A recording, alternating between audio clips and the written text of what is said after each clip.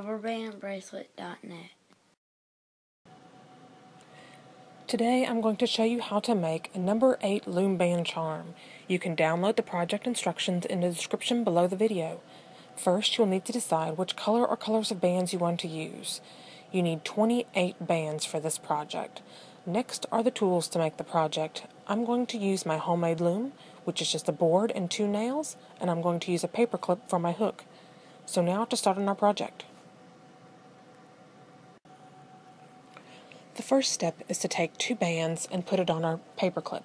Then take a single band, wrap it around the paper clip 4 times, then slide the band down over the 2 bands until it is in the middle.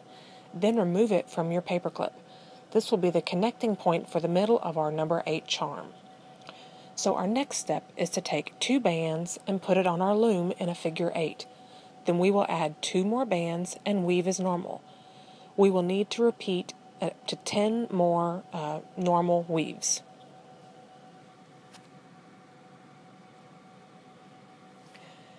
Now with that done, we will put one side of our charm into the loops of the prepared band and the other side of our charm into the other loops of the prepared band.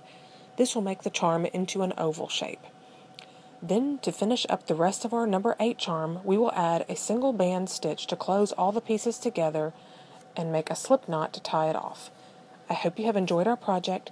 Don't forget to subscribe to us on YouTube and to join our newsletter so you are emailed when we put up a new project video or when we have money-saving coupons for our loom bands.